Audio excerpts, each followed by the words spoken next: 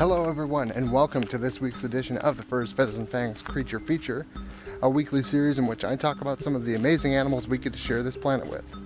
Now last week we talked about spiders, my least favorite animal of all time, so I figured the only way to not only keep the Halloween theme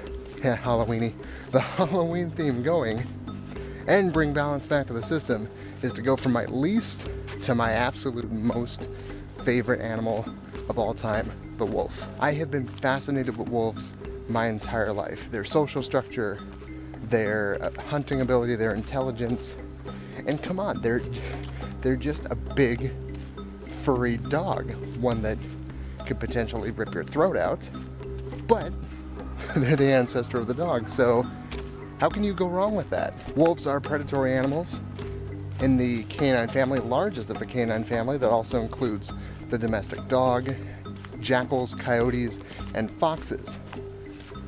Now, wolves are also one of the most highly dispersed predatory animals, as they inhabit North America from Alaska down into northern Mexico, across Asia, Russia, into Europe, and even parts of Africa have wolves. Now, when most people think of the wolf, they think of the gray wolf. It is the iconic, majestic animal that we know as a wolf, but there are also subspecies. For example, North America has the red wolf that inhabits the east and south of the United States. Much smaller, closer in size and appearance to a coyote, but still a subspecies of the wolf, and one of the most endangered wolves that there is on Earth.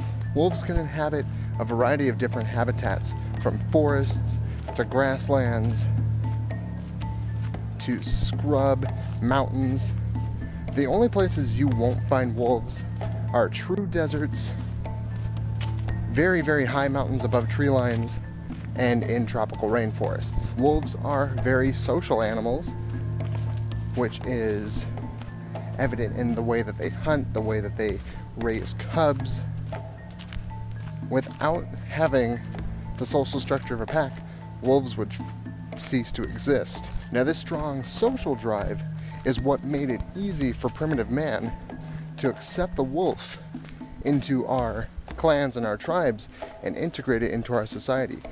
Humans are social, wolves are social, and over generations we changed the wolf into the dog, but kept this strong social drive. Wolf packs will not only help each other hunt and bring down much larger prey than an individual wolf could, but they also help in the rearing of cubs born to the alpha male and the alpha female in the pack.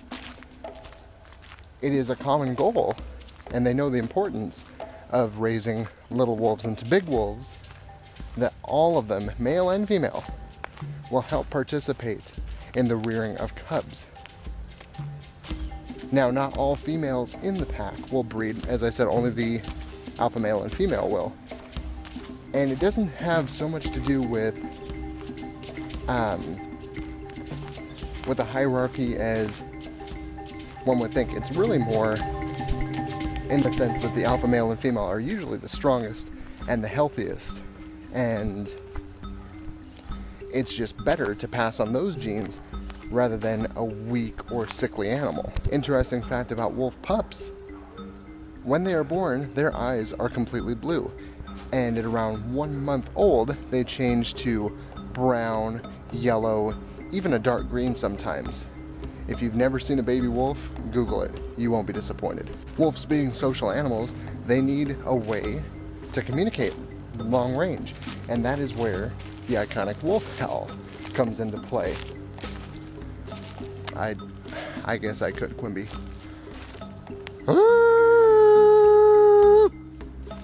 Satisfied? Good.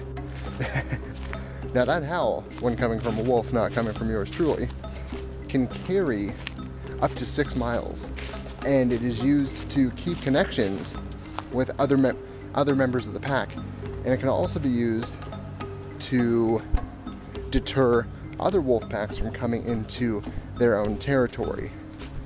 Wolves can have a territory of anywhere between 100 to 1,000 square miles.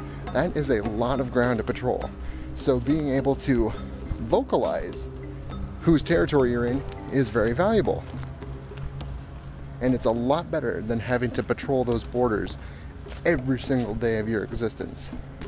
Trust me, I come out here and I walk and I do a video, and I'm feeling it. Now, as far as actually moving about their territory, wolves can, well, they can move. They can run up to 40 miles an hour, but they can only maintain that speed for a short while, similar to cheetahs. But if they run at a slower speed, anywhere between 5 and 15 miles an hour, they can keep that pace nearly all day. Wolves have incredible endurance, and that plays a factor in their hunting. If a pack of wolves is hunting something large, like a moose or an elk, they will keep just close enough to keep the moose or the elk running. And this actually goes to show how smart wolves are as well, because they can actually plan ahead and create a strategy for hunting big game. They can run and they will chase, let's use the moose as an example. They will chase the moose down a predetermined path, and every so often the wolves will change out. The 2 or 3 that started the chase will tag out, I guess, and they will switch with other members of the pack that are waiting along this predetermined route. And they can run, going in circles like a dinner time relay. And eventually, they will tire out the large prey item. And when the moose is to the point of exhaustion, it'll collapse. And that's when the wolves will come together and they will finish the job. Not pretty, but incredibly efficient.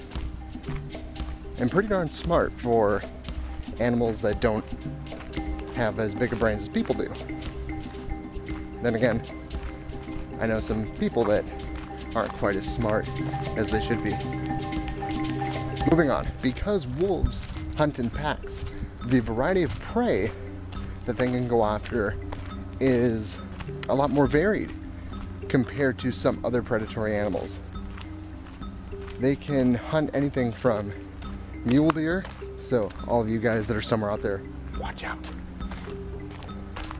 They can also hunt elk, moose, bison, musk oxen, and other large prey items like that. Hunting large prey items has a couple of different advantages for the wolf. One, it ensures that every member of the pack will have enough to eat, not only for that day, but the second advantage is, say a pack of wolves does bring down something the size of a bison, that means that they can return to that kill for days, maybe even weeks after they bring it down, meaning that they won't need to hunt as often so they can conserve their energy. It's a good system. No wonder they've kept it for the past 5 or 6 million years. Now, when wolves do sit down to a kill, sit down, lie down, stand around, something like that, they can consume, an adult wolf can consume as much as 20 pounds of meat in a single sitting. That is the equivalent to yours truly gulping down 100 cheeseburgers. Not to say that, I guess I could if I wanted to. I really can't. It's another fun fact about dinner time for the wolf pack. When wolf pups are being weaned off of their mother's milk, adult wolves will consume meat from their kill. They will swallow it, partially digest it, and then go back to the cubs, and they will regurgitate this ABC meat. It doesn't sound very appetizing, but it is a smoother transition for the pups, that they are getting a softer, more appropriate version of the deer that might have been brought down. Easier for them to go from drinking milk to eating protein. By being such effective hunters, wolves do a great service to the ecosystems in which they live.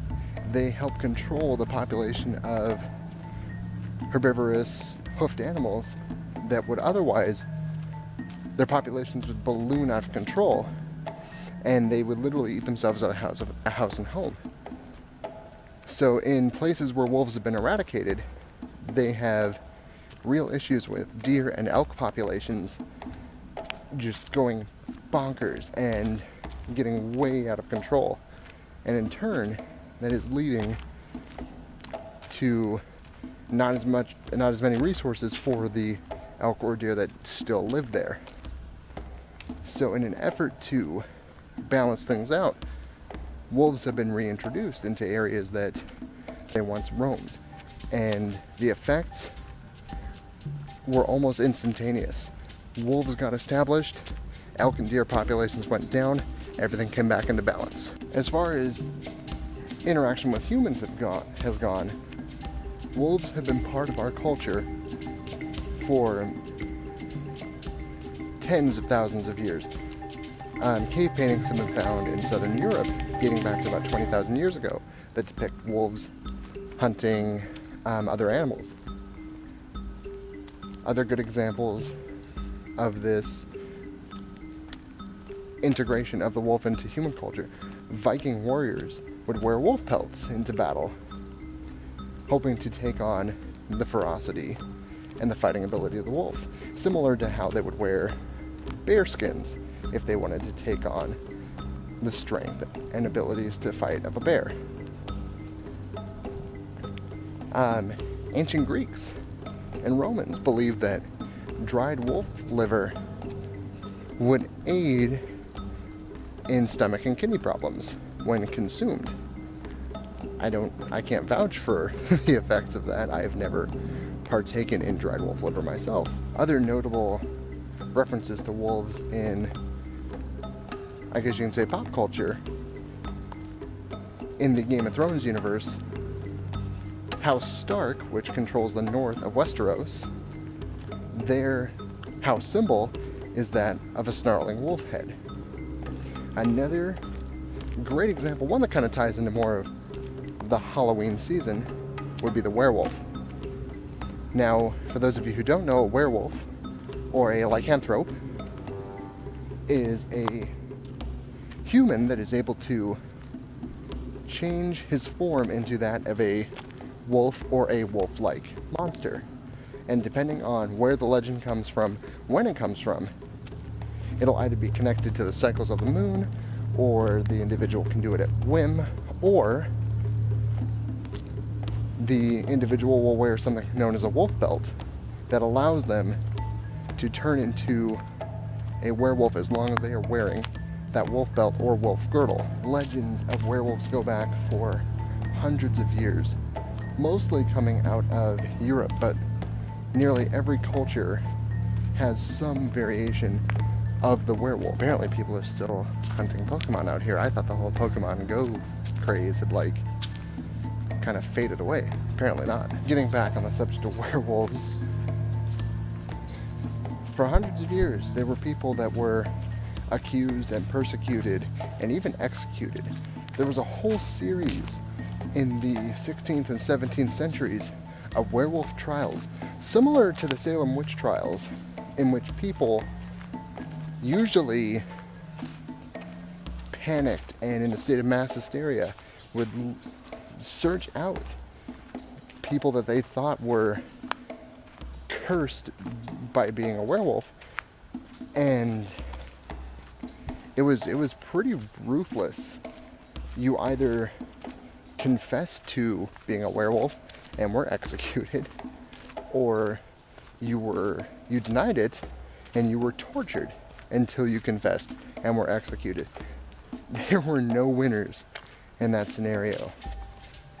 And interestingly enough, it wasn't just men, but women and even children were subject to being executed if they were believed to be a werewolf. And a very sad new suggestion states that children who have a condition that we as modern society knows as autism were believed to be werewolves, because sometimes they would exhibit animal-like behavior, which we now know isn't any form of werewolf curse or demonic possession. It's just something that happens to people. But very, very sad nonetheless. Another way that people would be accused of werewolves is if they exhibited cannibalism. No civilized man would consume the flesh of another human, right? So it often led to the execution of what we now call serial killers.